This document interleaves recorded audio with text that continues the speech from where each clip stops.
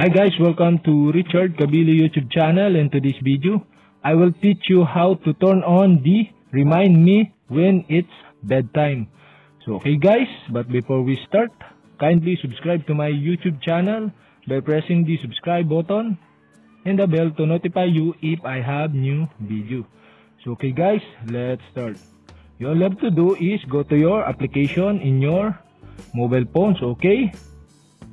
In your application, all you have to do is click the profile picture on the upper right side on your screen.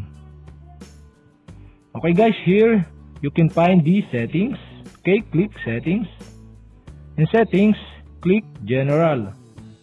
So okay guys, in general, you can see the remind me when it's bedtime button. So okay, all you have to do is click the button and the pop-up will show, and you can set the start time and end time.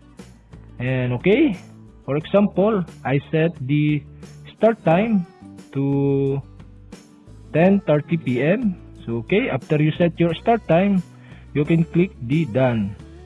Okay guys, the start time are set, and another one is the end time. So okay, click the end time and you can set the end time, for example 8 a.m. So okay, after you set the end time, so okay, click the done. So okay guys, you can see the wait until I finish video to show reminder.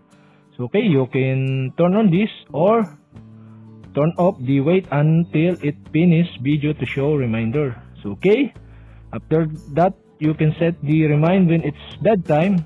So okay, all you have to do is click OK. So okay guys, that's it. And if you have a question, kindly comment below. And don't forget to hit the subscribe button and the bell to notify you if I have new video. So okay guys, thank you for watching.